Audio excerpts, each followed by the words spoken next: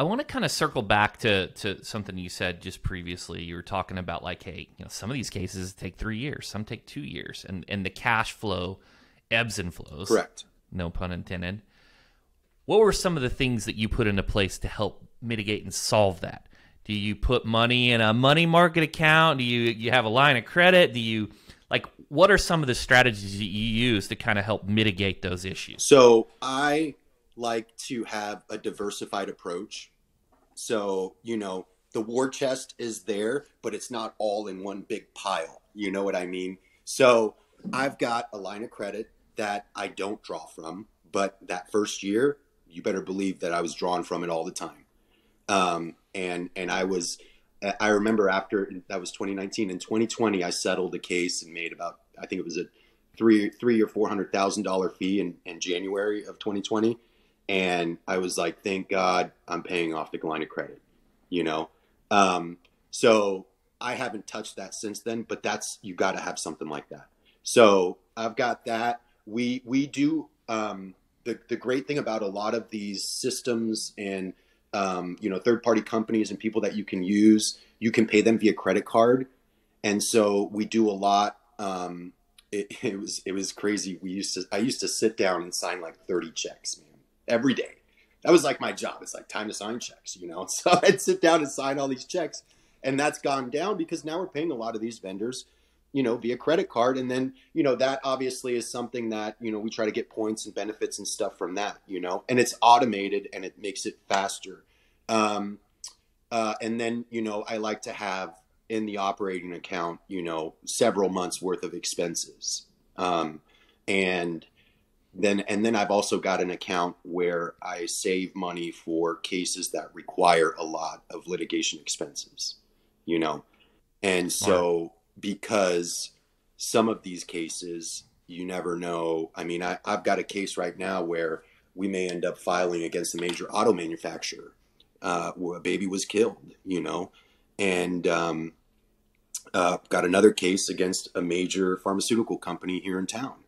And I mean, those companies, they've got more money than anyone, and they know that if you don't have the resources to back it up and to really get into that long fight with them, that you're going to fold early and you're going to settle your case for nothing, and try to convince the client, and so I like I said, I've got a diversified approach, and I try to make sure that we are in a position to be able to fight and support our clients and to support my staff. Going back to 2019, I mean, the one thing I know that I did, I made payroll and I gave bonuses for sure. And that, Fantastic. And that was like I was like, I got to keep all these people here, and they rely on me. That's the shift. That's the one shift that was, for me at first difficult, understanding that, now I've got my family at home, that rely on me, but now I've got this work family that, looks to me and relies on me to make sure that they are getting the tools that they need and the resources they need to support their families. Yeah. Yeah, and as entrepreneurs and owners, that you spend a tremendous amount of time with these individuals, and when your back's against the wall, the loyalty increases when you're taking care of them. Jumping over to, and this is fantastic, Alex. I want to talk about, in the beginning, when you took over, you're focused on leads, but you already had this book of business, and you're saying, hey, I should have focused on getting maximum value and taking care of those, throughput, getting those. A couple things. First, this is the first time that I can recall. So when I was doing my research, just a little extra research today, I was checking out the website, and I noticed you had peer referrals. I was like, or peer testimonials, and that's a bit different. Being a litigating firm that you are, I haven't seen that, and I think it's super smart. It's like, hey, not only is the consumer saying how good this firm is, here are other attorneys saying this firm is good. Have you had your consumers talk about that? Have they mentioned these peer testimonials? Yeah. And it's funny you said that. I'm actually ramping up those efforts. I'm getting videos now from lawyers that have referred me cases. And that'll be the next step. You know, on the website is actually undergoing, we're changing our domain name to HurstLimontes.com. It was BillHurst.com for a while, and that's going to happen in the next couple of weeks. And then we're going to be doing a lot of upgrading on the video end. And I think that, you know, you work with a lot of lawyers, you know lawyers. I'm a lawyer, I know lawyers. And really the best lawyer is the one that is recommended to you by another lawyer. And people, you know, just lay people have that same general understanding. And I've had people say to me, you know, so and so told me to call you. I've inherited cases from, you know, those big advertising firms. I mean, God bless them. They do that's how they do their work, you know, and they dump a bunch of money into advertising. But I mean, we just had one the other day. The client fired the firm because the firm wanted him to settle for like $15,000 and we got him 60 grand.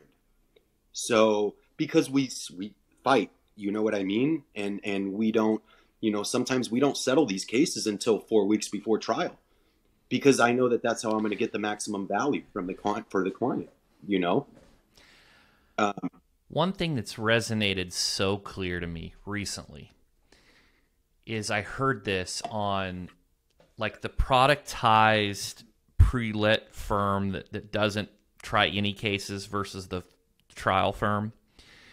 Is the productized is solving for the average, not that individual, very customer, very widget, right? They're going to look, this is what that case is worth, right? They're comparing it to the average versus you, you're getting maximum compensation for the individual, the client. And I think that distinction, I think it's lost. I don't think it's, a lot of times you hear the pre-lit firm talking about client service and things, but it's kind of a little misleading. And look, there are some great pre-lit firms, absolutely. But I just wanted to make that distinction that, yeah, the productized typically solving for the average where you're solving for the individual. Yeah, I mean, you know, you see like Morgan & Morgan just came into town and he's got the size matters thing going. And to me, I'm thinking, you know, clients matter. That's really what matters. The people that we help. Because the fact is, you know, I'll get a call from a Chicago lawyer who's trying to settle a small run-of-the-mill case, you know, and that he's got an offer for about 15 grand, but he knows that it's probably worth closer to $25,000 or $30,000. And so calls me and we file it. And then we go get that for the client. And, you know, and that's a small case, but that's okay, because I don't hate on the size of the case. You know, any case, if it's a big deal to the client, then it's a big deal to us, you know, regardless of the amount of money, because I understand that helping that person, even with their case that's worth $3,000 or $4,000, I understand that that person will become my best advertiser, my best, you know, marketer. And they'll sing my praises because they probably had to go to 3 or 4 other pre-lit big business firms before they found us, you know, someone that was willing to go to bat for them and fight for them, regardless of the size of the case. I mean, I tell everyone, all my new clients, I don't care if your case is worth $1,000 or $1 million. You will get the same service here. From day one, the moment they call, and we get the phone call, we do a quick intake, and they are immediately sent to a lawyer. Every new call talks to a lawyer, unless it's someone that's like, I need a divorce or something. Then we refer them out to our partners. But you know, and usually that first lawyer that talks to them, that's not like an intake lawyer. Those are trial lawyers, and they are there from the beginning to the end. It's an old school approach, but I love it. And I like it because it's a personal touch to the client. It's the same person. It's not, you know, I think you had Joey Coleman on. Never lose a customer. I love that analogy about, you know, you're courting someone and then you're like, hey, here's Bob, you know? Yeah.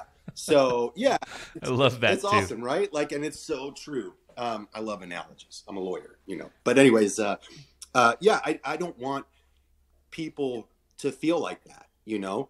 And, you know, for them, the reality is, man, it's apples to oranges. I'm getting them money for an injury or a death, you know?